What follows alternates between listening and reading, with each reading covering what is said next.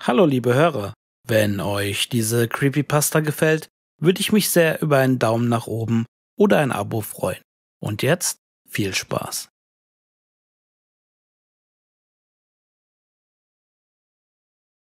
Es geschah um 1970 herum, in einem großen Konzertsaal. Natürlich wurde alles verschwiegen, um die Menschen nicht zu beunruhigen. Was jedoch geschah, war in höchstem Maße beunruhigend und paranormal. Die Spuren des Ereignisses wurden alle beseitigt. Zeugen gab es keine. Jeder, der sich an diesem Tag im Konzertsaal befand, starb. Nur ich konnte überleben. Natürlich glaubten mir die Leute nicht, was ich ihnen erzählte, da es keine Hinweise gab, es natürlich völlig absurd klang und die Polizei alles verneinte. Man hielt mich für verrückt, sagte, ich hätte mir das alles nur eingebildet oder Halluzinationen. Doch ihr müsst mir glauben, was ich euch jetzt erzähle, ist genauso passiert. Ich erlebe diesen Abend immer und immer wieder in meinen Albträumen. Ich war damals Violinist in der Philharmonie. Man sagt, ich wäre der Beste meiner Zeit, ein Niccolò Paganini meiner Zeit, ein Teufelsgeiger. Ich spielte, als hätte ich meine Seele für mein Talent verkauft. Ich spielte besser, schneller, virtuoser als der Großteil der Musiker damals. Ich übte täglich mehrere Stunden und wenn ich gerade einmal nicht übte, hörte ich meine Lieblingskomponisten wie Antonio Vivaldi, Johann Sebastian Bach und Ludwig van Beethoven. Ich mochte schnelle, düstere Kompositionen. Ich fand Stücke in Moll immer irgendwie interessant, so düster, geheimnisvoll und manchmal sogar geradezu unheimlich. Alles fing damit an, dass ich mir eine neue Violine kaufte. Sie war sehr, sehr alt. Sie sah etwas ungewöhnlich aus, denn sie hatte rote Flecken. Der Verkäufer, ein alter, gebrechlicher Mann, erzählte mir eine seltsame Geschichte. Er sagte, dass diese Violine eine echte Stradivari sei. Sie soll Vivaldi gehört haben, welcher sie mit seinem letzten Atemzug verfluchte, nachdem er erstochen wurde. Demnach waren die Flecken wohl Vivaldis Blut. Natürlich dachte ich zuerst, dass, wenn dem wirklich so wäre, diese Violine mehrere Millionen wert sein musste. Doch ich verwarf diesen Gedanken sofort wieder, da ich dies nicht für möglich hielt. Wie sollte ein alter Mann an so eine Geige kommen? Viel wahrscheinlicher wäre es, dass sie in irgendeinem Museum oder Ähnlichem läge. Vermutlich sind die Flecken einfach über die Jahre entstanden, oder sie wurde so gebaut. Ich kaufte die Violine also. Sie klang unglaublich schön. Ich spielte sie lange an dem Tag. Als ich sie zurück in den Koffer legte, bemerkte ich, dass er einen doppelten Boden besaß. Ich nahm den Koffer auseinander. Unter dem ersten Boden fand ich ein paar Seiten. Es waren Noten. Es war eine Symphonie. Sie bestand wie üblich aus 4 Sätzen. Doch war die Symphonie nicht wie normale Symphonien heiter und eher Tanzmusik. Sie war finsterer, trauriger, fast schon depressiv und böser. Die Sätze hatten sehr merkwürdige Namen. Erster Satz, Dannazione. Zweiter Satz, Sangue. Dritter Satz, Tormento. Und 4. Satz, Morte. Ich fing an, sie zu spielen. Doch schon nach kurzer Zeit hörte ich auf. Diese Symphonie war unheimlich. Nach wenigen Takten hatte ich Kopfschmerzen bekommen. Ich legte mich schlafen, doch diese Symphonie, diese Melodie verfolgte mich. Ich hatte Albträume, in denen diese Melodie mich quälte. Am Morgen danach bemerkte ich, dass auf meinem Kopfkissen 2 kleine Blutflecken waren. Sie lagen weit auseinander. Mein Kopf musste dazwischen gelegen haben. Wo kam das Blut her? Ich betastete meinen Kopf. Tatsächlich. Es schien so, als wäre das Blut aus meinen Ohren gekommen. Das beunruhigte mich etwas, aber ich beschloss abzuwarten, ob so etwas noch einmal passieren würde. Ich stand auf, ich musste üben, ich hatte am nächsten Tag ein großes Konzert und musste mich vorbereiten. Aber ich konnte mich nicht so recht konzentrieren. Diese Violine ließ mich nicht klar denken.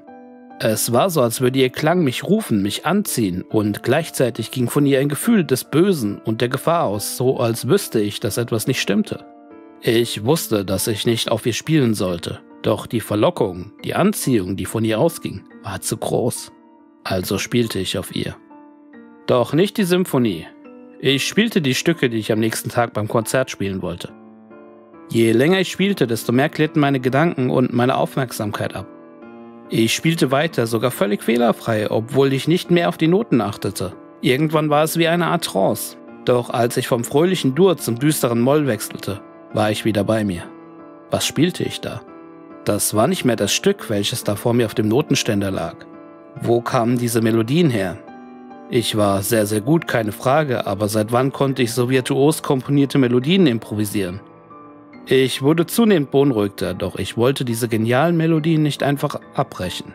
Aber nachdem ich eine weitere Stunde gespielt hatte, war dieses ungute Gefühl nicht mehr ertragbar und ich hörte auf. Wird schon schief gehen, dachte ich mir. Ich wollte etwas schlafen, um den schlechten Schlaf von heute Nacht auszugleichen. Aber auch jetzt verfolgten mich diese Melodien.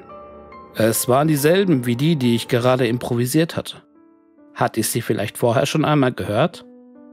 Ja, es waren dieselben wie die, die ich vorige Nacht geträumt hatte. Wie konnte das sein? War das der Anfang der Symphonie aus dem Violinenkoffer? Ich merkte, wie ich im Schlaf ohnmächtig wurde. Wenigstens musste ich nicht auch im Traum diese Melodie hören. Als ich am nächsten Morgen aufwachte, schaute ich sofort auf mein Kopfkissen. Da waren diese Blutflecken wieder. Langsam machte ich mir Sorgen. Woher kam das Blut? War ich krank? Oder hatte das etwas mit dieser Symphonie zu tun? Ich beschloss gleich am frühen Morgen zum Arzt zu gehen. Doch erstmal musste ich das Konzert hinter mich bringen. Der Vorteil der Ohnmacht letzte Nacht war, dass ich ausgeruht war.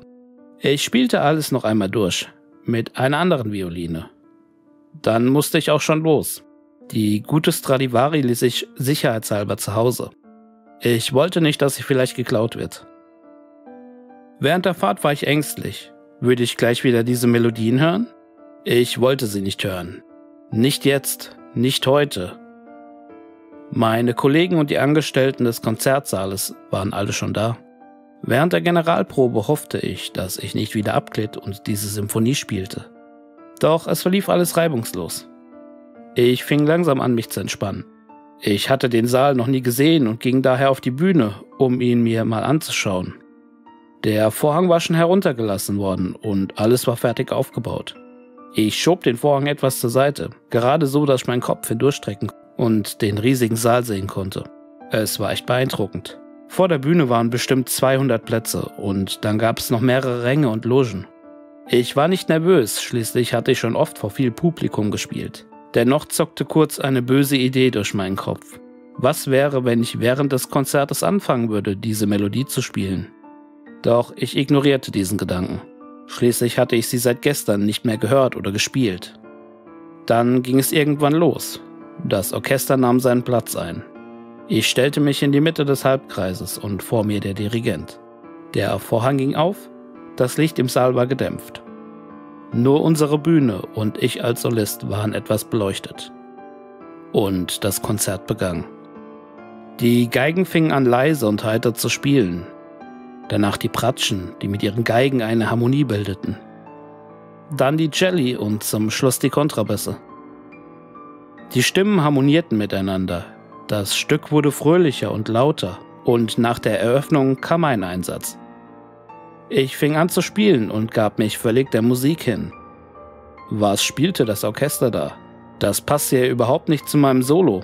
Hatte ich die falschen Noten genommen? Da bemerkte ich es erst. Das war nicht die Violine, die ich mitgenommen hatte. Das war die Stradivari. Und das waren auch nicht die Noten des Stückes, was ich hätte spielen sollen. Es war die Symphonie des Todes. Ich wollte abbrechen, doch die Geige und die Symphonie ließen mich nicht. Das Orchester hatte längst aufgehört zu spielen. Alles starrten mich an. Ich konnte nicht aufhören. Erster Satz, Dannazione, italienisch Verdammnis. Ich hatte die Eröffnung nun beendet und fing mit dem ersten Satz an. Ich hatte bis jetzt immer nur die Eröffnung gespielt bzw. gehört. Der erste Satz enthielt viele Bindungen und lange Töne. Es war, als würde die Musik die Leute auf ihren Plätzen fesseln. Tatsächlich bewegte sich niemand mehr. Der Dirigent, der versucht hatte, mich zum Aufhören zu bewegen, stand steif vor seinem Pult. Ein paar Leute im Publikum waren schon aufgestanden und wollten gehen, doch es schien, als wären sie mitten in ihrer Bewegung eingefroren. Es war, als würden die Töne sie wie Hände festhalten und fixieren. Langsam fingen die Gesichter der Leute an, sich zu verhärten, so als hätte man starke Kopfschmerzen und würde die Zähne zusammenbeißen, um den Schmerz zu ertragen. Ich spielte eine sehr hohe Note. Ich war fast bis zum Steg gerutscht. Die Leute zuckten alle gleichzeitig zusammen. Es schien, als hätte sie etwas getroffen oder markiert. So, als hätte die Symphonie sie als ihr Ziel gewählt. Satz 2. Sangue, italienisch Blut. Die Melodie wurde tiefer und bedrohlicher. Nun geschah etwas Unglaubliches. Die Leute fingen an, aus den Ohren zu bluten. Was ging hervor? Was spielte ich da? Wieso spielte ich diese Symphonie? Ich wollte das nicht. Wieso konnte ich nicht aufhören? Die Melodie fing scheinbar an, die Leute zu quälen. Jetzt rann das Blut auch aus ihren Nasen, Augen und Mündern. Ich sah einigen an, dass sie versuchten dagegen anzukämpfen, doch es war sinnlos. Die Melodie war in ihren Köpfen, sie konnten nichts dagegen tun. Sie husteten und spuckten Blut aus. Erst jetzt kam mir in den Sinn, dass ich den Leuten all das zufügte. Auch wenn ich es nicht wollte, war ich trotzdem derjenige, der spielte und daher auch derjenige, der für das hier verantwortlich war. Satz 3. Tormento, italienisch Qual. Ich versuchte aufzuhören, doch es ging nicht. Die Geige, die Symphonie, sie ließen mich nicht aufhören. Sie war nun sehr tief und schnell. Ich kratzte schon fast mit meinem Bogen über die Saiten. Ich wehrte mich regelrecht, versuchte die Violine wegzuwerfen, um mich zu schlagen, doch es half nichts. Ich bewegte mich kein Stück, sondern spielte und quälte die Leute weiter. Die Leute krümmten sich mittlerweile auf dem Boden. Sie schienen unglaubliche Schmerzen im ganzen Körper zu haben. Sie schrien vor Schmerzen. Ich wurde langsam wahnsinnig, die Schreie. Sie ergänzten die Melodie. Sie war an sich schon grauenvoll, aber mit den Schreien wurde sie unerträglich. Die Schreie klangen wie richtige Töne, jedoch völlig disharmonisch im Vergleich zur Symphonie. Die Schmerzen schienen dadurch immer größer zu werden. Ich wurde immer wahnsinniger. Ich sah das Publikum, den Dirigenten, meine Kollegen, meine Freunde, sich auf dem Boden krümmen vor Schmerzen. Sie sahen wie besessen aus. Die Symphonie wurde langsamer. Die Leute schienen an ihre Grenzen, an ihr Ende gekommen zu sein. Sie wurden immer entspannter, ihre Schreie verstummten. Satz 4. Morte, italienisch Tod. Es war fast vorbei, die Symphonie stoppte kurz, dann fing sie leise und langsam mit hohen Tönen wieder an. Es klang, als würde der Tod aus der Melodie herausschleichen, um sich die Seelen zu holen oder um den Leuten den letzten Rest zu geben. Was war das? Der Dirigent richtete sich langsam auf. Scheinbar hatten die Leute diesen Horror doch überlebt. Doch warum richtete nur er sich auf? Er fing an, mit gesenktem Kopf zu dirigieren, passend zur Symphonie. Wie konnte das sein? Er grinste. Das war doch nicht mehr unser Dirigent. Die Musik wurde langsamer, da das Ende gekommen schien. Die Körper der Anwesenden bäumten sich auf und streckten ihre Brust. Und vor dem letzten Ton des Ritarando schaute der Dirigent auf. Und Schluss, rief er und machte dabei die bebende Handbewegung nach unten. Mit seiner Handbewegung, mit dem letzten Ton, fielen alle Leute im Saal wieder zu Boden. Ich wusste, dass sie tot waren. Ich sank zu Boden. Als mein Kopf auf dem harten Parkett der Bühne aufschlug, bemerkte ich erst, dass ich überlebt hatte. Der Dirigent fing an zu sprechen. Vielen Dank. Du bist ein wahrhaft begnadeter Virtuose. Ich versuchte mich aufzurichten. Wer bist du? Was hast du getan? Was habe ich getan? Warum? Du hast mein Meisterwerk gespielt, die Symphonie des Todes. Sie war der Grund, warum ich erstochen wurde. Und durch sie kann ich immer wieder zurückkehren und mein Meisterwerk ertönen lassen, antwortete er. Warum? Stammelte ich leise. Warum? Warum? Rief er fast schon ekstasisch. Weil das die Kunst der Musik ist. Musik muss man spielen und ich habe die unglaublichste Melodie der Welt geschaffen. Sie besteht aus den Schreien des Publikums. Sie muss töten. Noch einmal vielen Dank, dass du mir geholfen hast. Du Bastard, brachte ich hervor. Doch das schien ihn nicht zu beeindrucken. Zur Belohnung werde ich dich vor meiner Symphonie sicher machen. Er erhob die Hände wie beim Dirigieren eines sehr lauten Tones. Die gesamte Symphonie spielte sich im Bruchteil einer Sekunde in einer unglaublichen Lautstärke in meinem Kopf ab. Ich schrie auf. Dann sank ich zu Boden.